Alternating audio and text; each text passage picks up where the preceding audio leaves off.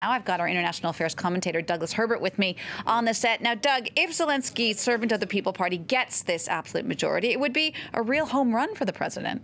And more than just that, it would also be, I'm using the qualifier still until the results are official, it would be the first time that any party has won an absolute majority since Ukraine's independence from the Soviet Union in 1991.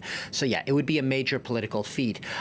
This is something that he not only wanted, but he says he really needed. You know, one of his first acts after he was sworn in back in April, after he was elected, that unexpected president, comedian come president, was to dissolve the parliament and to call these snap parliamentary elections. And why did he do it? Well, he did it because even though he was overwhelmingly elected president, he was up against a hostile parliament, a parliament that was still dominated by, as he and his supporters saw it, the old entrenched political elites, a class of politicians that was not just resistant, but thwarted his efforts at reform.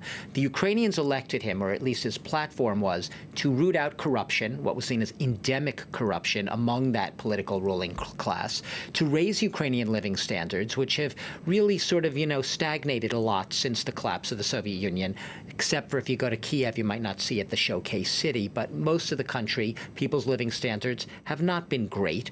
And to basically end the war in the East. We don't talk about the separatist, the Russian-backed separatist conflict in the East, but it still very much simmers on. And as of last Friday, 4 Ukrainian soldiers killed. So even though we don't talk about it as much, it's still very much on the agenda. And there was even a pro-Russian party in these elections, placed second in terms of the overall count, according to these exit polls, a little over 11%. So it will be in parliament.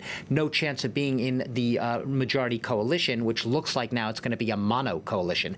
One-party coalition, Zelenskiy's coalition, the servant of the People Party. So he solves that problem with these elections, essentially, which was he was president with an overwhelming majority of voters, but he had no representation in parliament. Now his party's in there, and not just in there, but possibly with an absolute majority.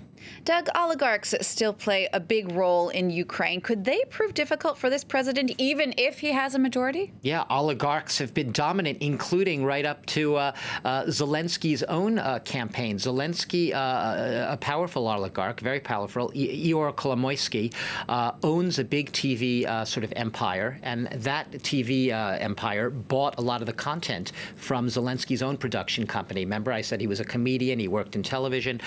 So there's been a lot of charges among his critics that he, too, is implicated and tied up with oligarchs.